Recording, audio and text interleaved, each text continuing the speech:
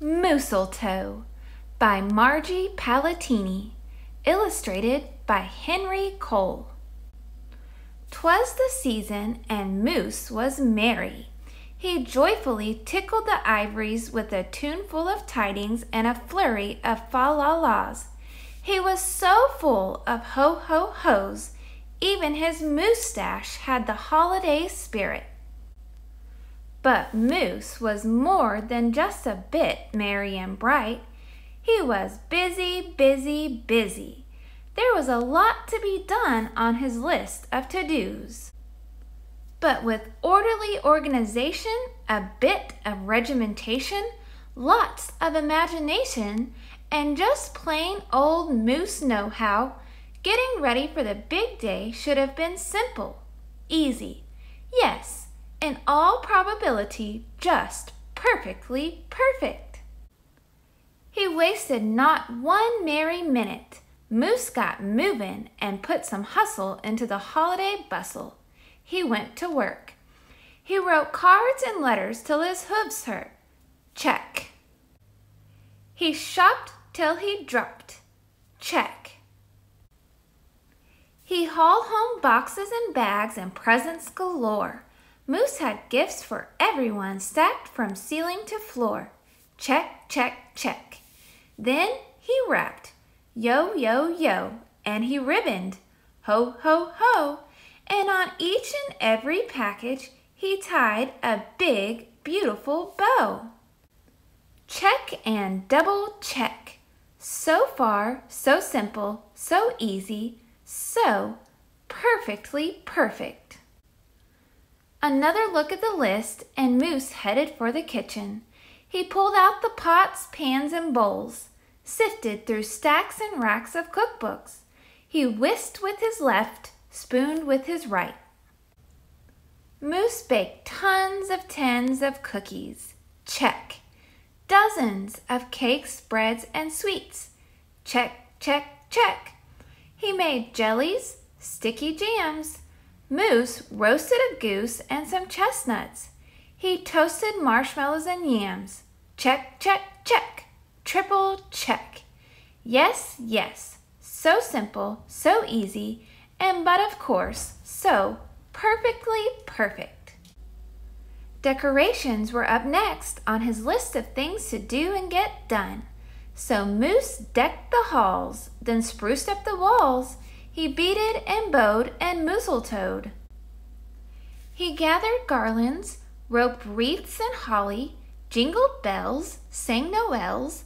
Oh, good golly, this Moose was jolly. Check, check, check, check, check, check, check. Last but not least, he hung all the stockings, each and every one with special care. And just in time, too. Soon, Santa would be there. Check and final check. Yes, sirree. Getting ready for Christmas was an absolute snap. And so simple, so easy. And if he did say so himself, Moose thought, totally, utterly, completely, perfectly perfect. On that night before Christmas, Mother, little Sissy, Bucky, and Junior looked all through the house. What a job Moose had done! Everything looked bountiful, festive, quite fine indeed. There was just one minor problem, if you will. Oh dear, sighed the missus as the five stared at one empty corner. Oh my, oh me, oh gee! Pop, what happened? Cried Junior. You forgot the tree. Oops! Where would they hang the tinsel, string the popcorn, light the lights? Where would Santa leave his gifts for the kiddies on Christmas Eve night? So Moose pulled on his galoshes and put on his hat. He would find a tree somewhere, somehow, and that's all there was to that. So out went the Moose, braving blustery, blowing winds and the cold, trudging through snowdrifts, courageous and bold. Moose first hooked it down to the corner. Not a tree to be had. Then he slid around the block. Uh-oh, things were looking bad. He went down every boulevard, street, and little road. He looked down lanes and alleys. Every tree had been sold. There wasn't a branch, not a twig, not even one lousy, boleless bough hanging around. Nope, nada, nothing, not a tree to be found. No tree, sighed a sad moose as he came home empty-handed that snowy eve. The kids tried to make the best of it.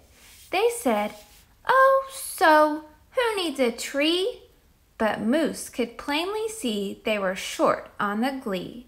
He knew he had to do something, and that's just what he did. In the empty corner, he stood and spread his arms out very wide.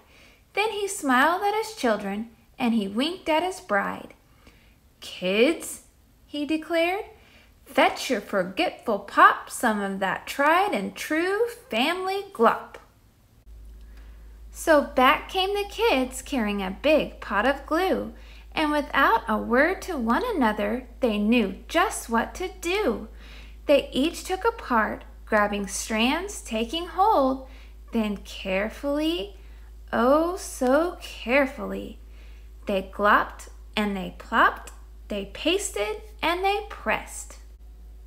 They curled and twirled every which way a follicle could fathom, until Moose's magnificent moustache was indeed even more of a marvel to see.